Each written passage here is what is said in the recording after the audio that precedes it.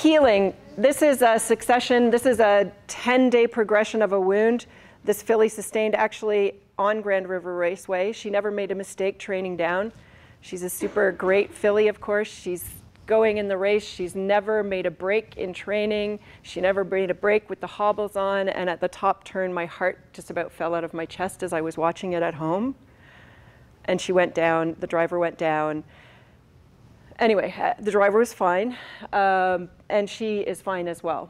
So this is what happened. She ended up with a series of little puncture wounds here that she ended up with some edema forming down here, a seroma, and then that got infected. I've got a graphic video of that party trick going on with that coming out of the wound, and then this is how it healed after that. The goal of wound healing is to put down new skin, basically, to fix the defect. So that defect can be a short distance, as with a fresh wound, and if we stitch it closed. So the laceration that's a slice that's in an area with we'll talk about this again in an upcoming slide, an area with enough tissue to close that, and they've stitched it up nicely here. So that's a fairly clean wound, high up. It's not been in the manure, presumably, and they were okay with closing that. So the tissue only has a little bit of a defect to fix in that case. Or it can be a wide distance. And distance is variable by time and amount of dirt. So distance increases with the amount of skin lost. So if you have, I saw one that looked like it had been a quote unquote degloving wound, where actually skin is torn down and away as though you're taking off a pair of gloves. So the amount of skin lost or retracted. Anybody have a nice tight pair of jeans that they remember trying to wiggle into? If you then cut those jeans, would you be able to close those jeans back up? Are they so tight that that jean material is never going to meet in the middle? Yeah, in my 20s I did that. Nothing got between me and my Calvins. Anyway, you're not going to be able to stitch that up, probably. There's various ways of trying to do suture patterns that will help you minimize that. But the legs have very little extra tissue on them. And so they will be like that tight pair of jeans and tend to pull apart. Time. So you can't stitch dried out tissue because it's dead, and you can't stitch over dirt and infection. So time can be a problem in these things. So too wide and dirty to stitch. That's definitely what happened with this filly. There were full thickness punctures that then became infected secondarily, and it was managed open, as we say. There was no bandage ever applied to this. They just flushed it every day with the hose, sterile saline. And then this one just didn't get discovered in time. So this is necrotic material. There's a bit of granulation tissue in here. It's lumpy, bumpy. It's not that nice bed of relatively smooth, pink, nice tissue. This hair has been sticking into the wound. I can guarantee that this flesh here, this skin tissue, is dried up.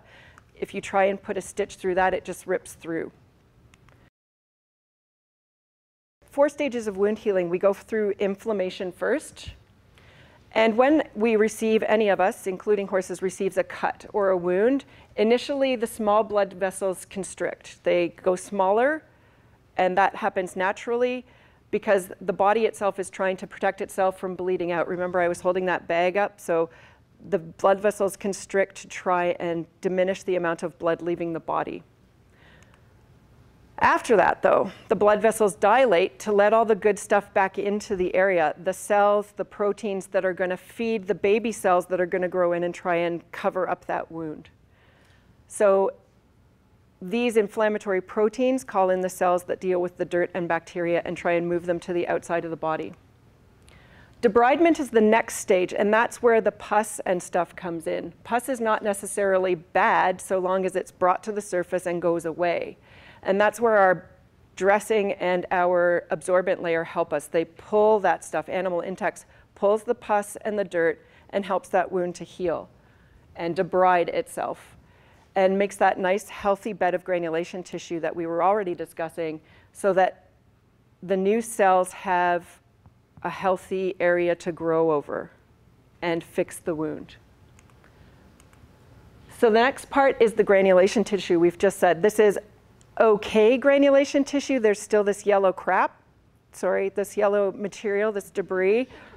And it's first time, it's a miracle actually. There's still pus and debris and necrotic tissue in there, so it's not a perfect bed of granulation tissue. But those new blood vessels nourish the cells that are trying to creep across and fix that wound. So here's a nicer bed of granulation tissue. And so the cells creep in and fix that wound. You can see it's smaller already. Maturation, there's a lot of new skin cells that have come in here. And there's also cells in there that make scar tissue, right?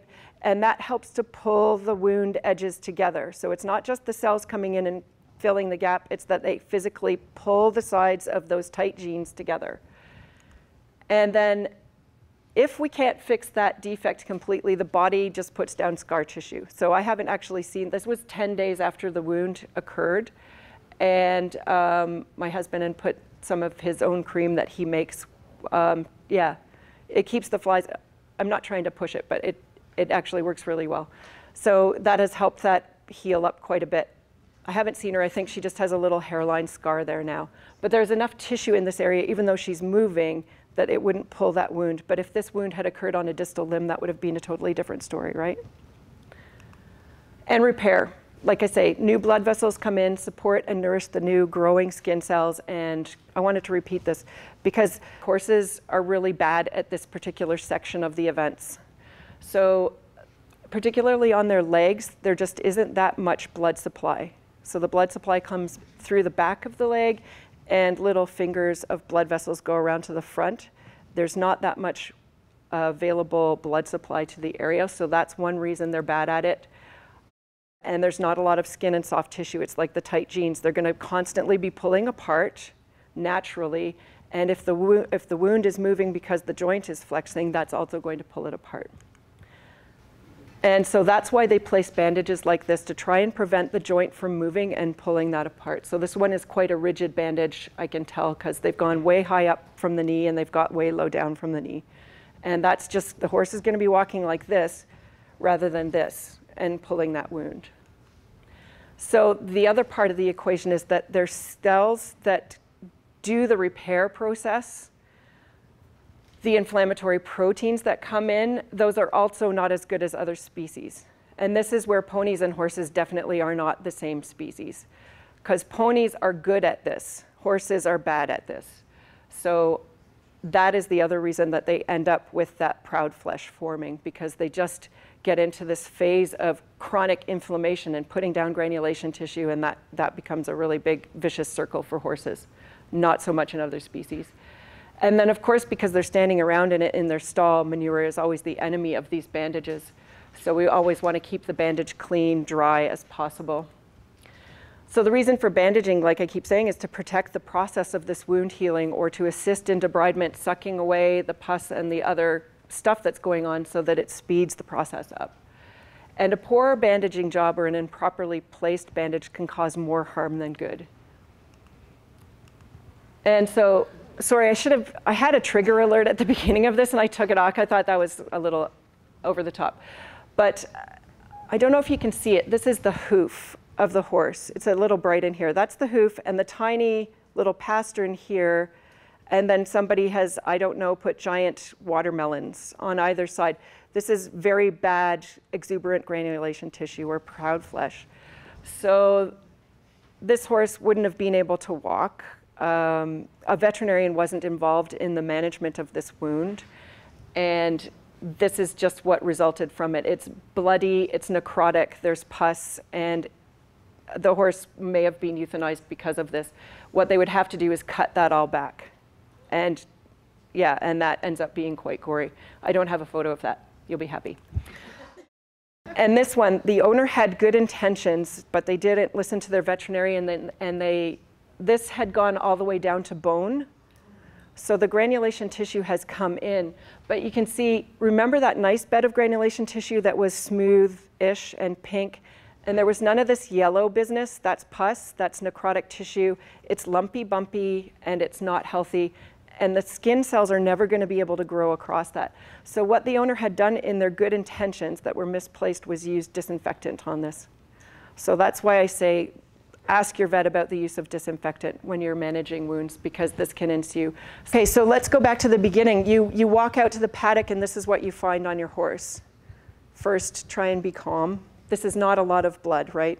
If it's an arterial spurt, okay, I will give you some adrenaline. And what do we do with that wound? Cold water hose it, get the sterile saline on it, whatever you've got to hand, and then the telfa, the dressing, the second layer, the gauze to hold the telfa on, and then the padding, and then the bandage at the end. And then, of course, the tape to hold it all in place and the stall wrap to support it if it's at the knee or the hock, and then the vet will come out.